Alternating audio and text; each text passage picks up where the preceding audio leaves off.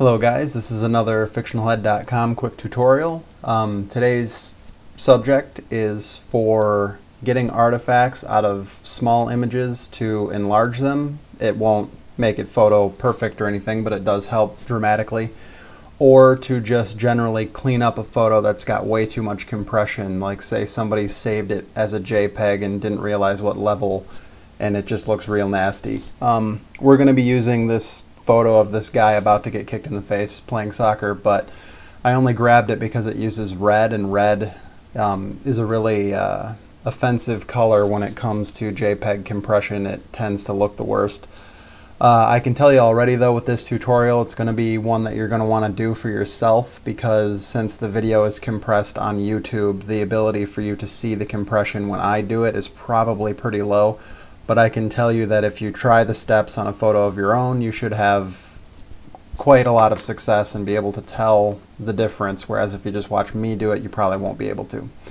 That being said, the tip here is to take your photo, and a lot of times your photo is just going to be in RGB or CMYK. Another side tip is that you usually want to edit your photo in RGB, because then all of your filters, if you use filters, or layer modes and things like that, are going to work correctly in RGB, whereas in CMYK a lot of those are disabled. But today the mode we're going to be using is lab. If you switch your photo to lab color and then come over here to your channels palette, I have mine docked right with my layers. If not, it's under Window, Channels.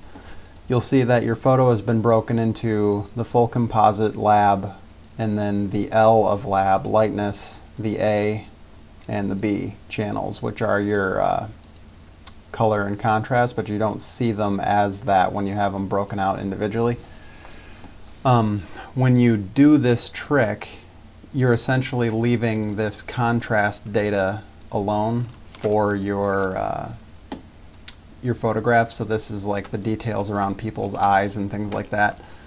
And then your A and your B are where the color information is stored, and if you look closely you can see all your little JPEG artifacts and stuff here, which is what really makes the image look nasty. So with this tip, you take you highlight both the A and B channels by clicking on them with Shift A and B, and you'll see the color pop in this kind of weird inverted sense. And then do Filter, Blur, Gaussian, and load it up. You can see in your preview window, I mean, don't go crazy, even though this can produce a cool kind of like watercolor effect. Just turn it up just enough to where you can see that the artifacts in your image are kind of smoothed out and missing. And then once you do that, just hit OK. And then if you check your lab full composite channel, you'll see that a lot of those imperfections have been smoothed out. And then all you have to do is do Image, Mode, RGB, and now you're back in RGB mode, and a lot of that compression that you were having problems with in here should be gone, because most of that stuff occurs on a color level, not a contrast level. There are still a lot of little jaggies around the more prominent parts, which, you know, that'll happen, but this does help immeasurably when sizing up a image that was super tiny. So like, let's start with, say this image wasn't this big, let's make it, you know, 200, or some photo that a client has sent you that is way too tiny to use, but you need it much bigger. If you do image size and you blow it up to something bigger, and then do this trick where you do Mode, Lab, and then you, blur these two slightly, not anymore because sizing it up already blurred it considerably, but blur it just a tiny bit, and then maybe even under your lightness channel you do some sharpening. I'll just do sharpen more real quick, do that, and then go back to lab and then flip your mode over to RGB. This will look a million times better than if you just resized it up and didn't do anything to it.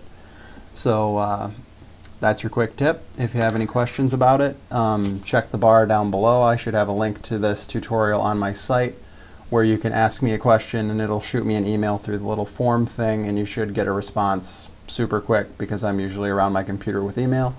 Or if you prefer to do the Twitter thing, you can follow me on Twitter at FictionalHead, or if you have a question about this tutorial, simply tweet D02 and I'll know that you're referring to this tutorial and ask me the question, and if it's something short, I should be able to get you a response. Hope it was helpful, and good luck resizing photos that shouldn't probably be used in the first place, but we all know that that happens. So that's it. Bye.